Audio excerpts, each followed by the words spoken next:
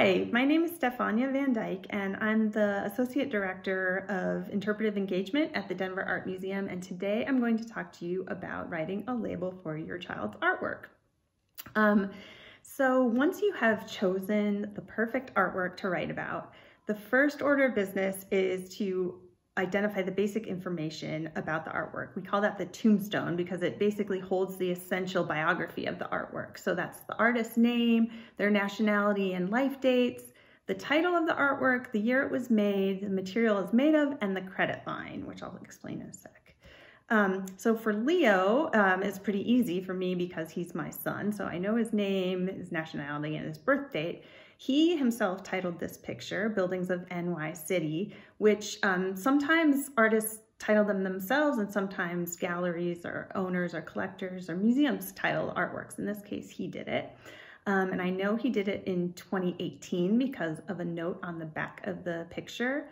And sometimes for the medium, the next line, sometimes technical analysis is required in order to figure out what an artwork was made of. But in this case, I know that Leo did it in 3rd grade at his elementary school, and they used non-toxic paint. And I could tell it was on paper pretty easily.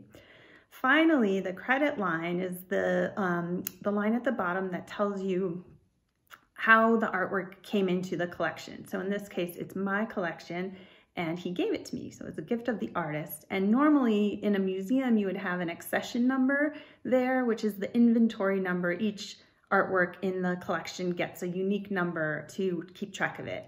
I do not have a database for my child's artwork, my children's artwork, and I do not plan on creating one. So we do not have an accession number.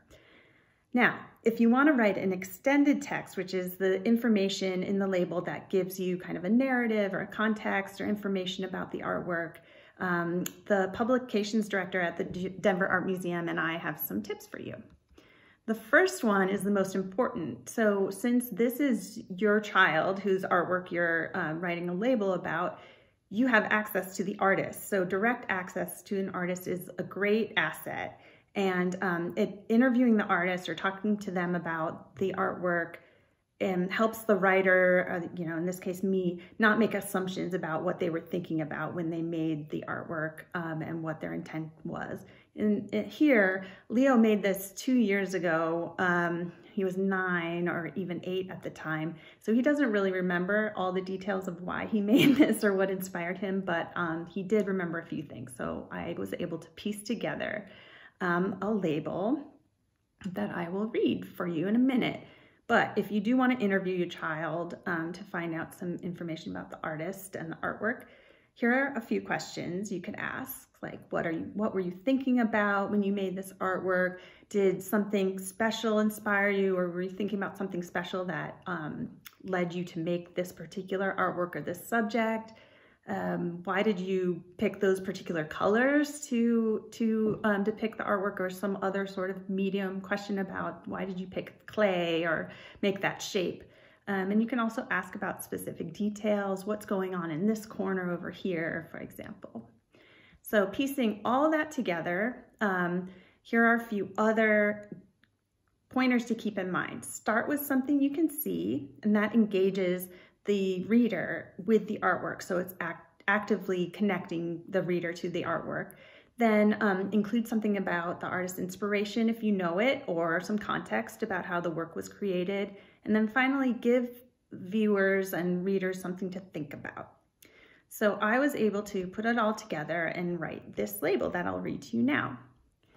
In this cityscape, Leo Van Dyke shows us a dreary yet brightly dotted sky above candy-colored, gravity-defying skyscrapers. Van Dyke, who lives in Colorado, made this painting after visiting Manhattan.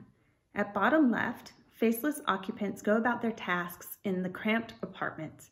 We don't know what they are feeling, but we get a hint of happiness from a single smile in the window on the cat's face. And there's the detail to show you the cat on the upper right. So basically, here it is all together, the tombstone on the left and the extended text on the right. Just keep in mind when you're printing your label at home to display for everyone to come and see and read, Keep in mind font size and color contrast. Font size, like bigger so people can read it, and color contrast, again, so for easy legibility, black ink on white paper is the easiest to read, but that might not fit with your aesthetic, so you do the best you can. And that's it. I hope that you enjoyed this and that you will share your label that you write about your child's artwork. Tag at Denver Art Museum and hashtag BehindTheScenesDam. Thank you so much.